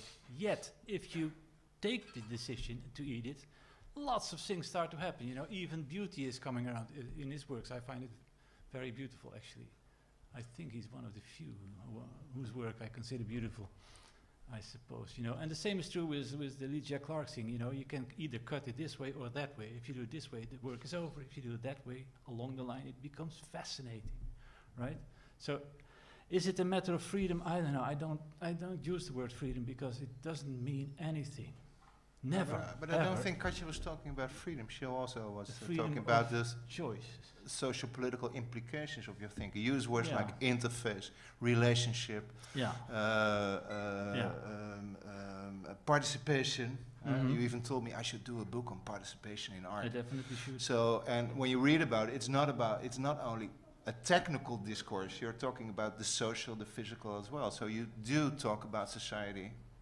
Maybe but if an artist would do it, he or she would consider society to be the material where they work with, right? You know, this is. What I think. Yeah. It's not interesting to talk about freedom. It's more interesting to talk about an interesting form of freedom. Exactly. So then you start talking about rules or game sets or whatever, and then you stop making an ordeal about if something is political or social, because then then there starts a process of design in which you can take a lot of decisions about how much freedom does the author have, how much freedom does the participant have, exactly. What kind of participants do I have? I mean, you can make differences between onlookers, participants, and witnesses of traces, so you can make designs on all levels. And there is an interesting book about it, which is called An Architect of Interaction. Did you read it? Not yet, no. I thought it was From Image to Interaction. This is another book. Thank you very much. Yeah, another thing I thought was that you were talking about Duchamp. Yeah. And for me it was Duchamp, and later it was Alan Capro, Merce Cunningham, and John Cage. Capro is also very much in the book, Okay. Yeah. Because that was for me very important, that they start with juxtaposition.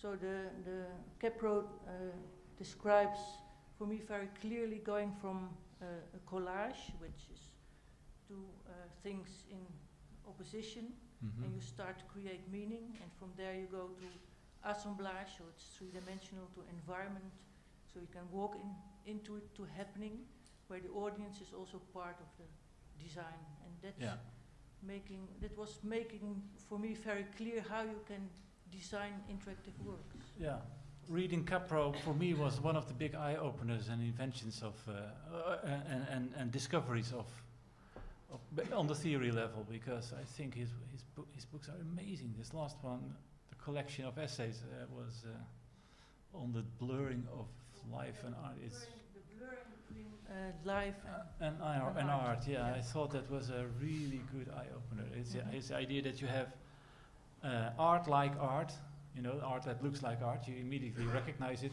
and you have life like art, which is something, you know, blurring. Blurry, yeah. And I think, you mentioned participation art, which is, socially involved, etc., etc.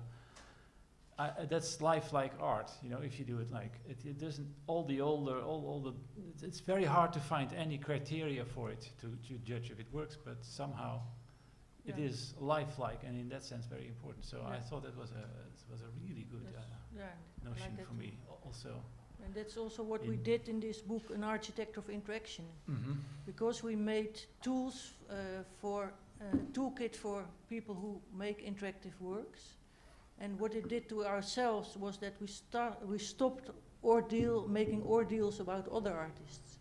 For example, in the beginning we said, well, Alicia Frames was really bad, she sleeps with people, and it's only one person involved in this interactive work, so that's not good. But at the moment we made this toolkit, and we saw, well, that's a decision, a design decision she made.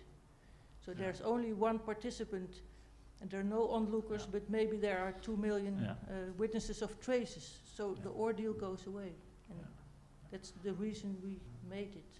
Yeah. Well, my book is not about the designing of interaction or interactivity, but I will read. I'm very happy that you mentioned the other book. Yeah. Yeah. Thank you, Lino. There's also a question raised by the V2 flyer, and I'm not sure if you wrote it yourself. And I brought it with me. Yeah. And it was in a way, according to a V2 announcement, your book shows how visual culture has failed to connect to contemporary art. I thought, that's interesting. That's interesting. How visual culture has failed to connect to contemporary art. We were supposed to give an answer to that. So. Really?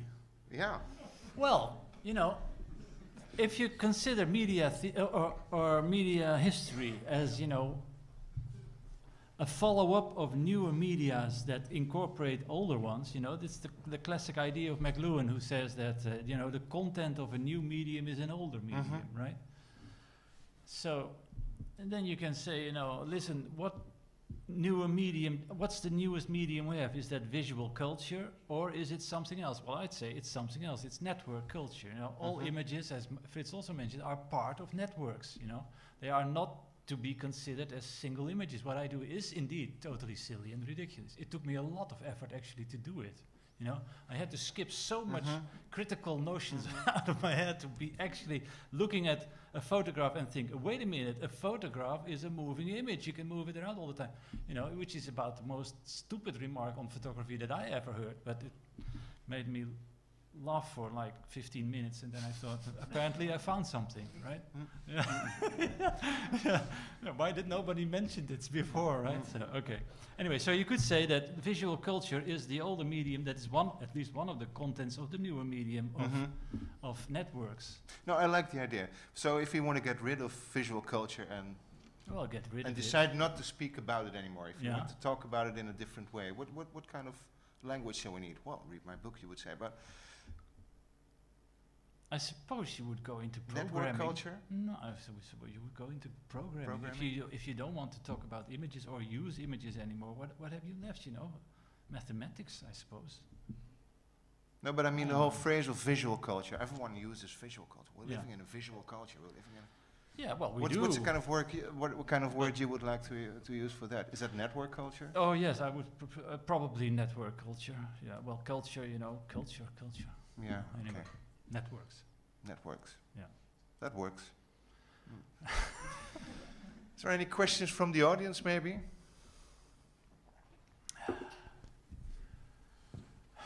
Everything is clear, right?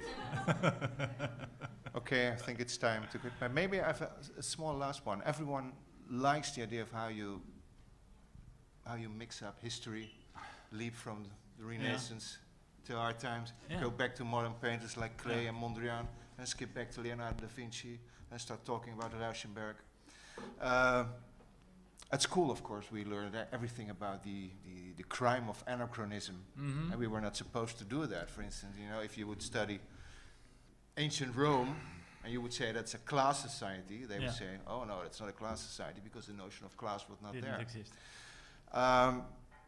You know, the good thing about network culture is that everything is information. It's all data, right? If it's from the Renaissance, if it's from the sociology, if it comes from anywhere, it's data, right? It's all the same, right? You just push it through the digital format, and it's all the same. So you can combine anything you like nowadays. That's the new. So history is just a dustbin without meaning? No. You can create incredible amounts of meaning out of it. You know, that's the good thing about it, right? But it's basically a huge database, right? The idea of anachronism is ridiculous. You know, this bit is older than that bit. No, all bits are the same in it. So, you know, if you take that condition, which is the current condition, seriously, you can start to combine anything you like, right? It gives you an incredible amount of freedom. You know, okay, of course you can say, you know, nobody knows history anymore. People know more about history than ever, right? But they don't know it as a chronological story, but as a database. Use it, I'd say. Okay. I would say, he says use it, I would say read it. The book is still on sale. Well, thank you very much for this evening. Thank you very much. Okay.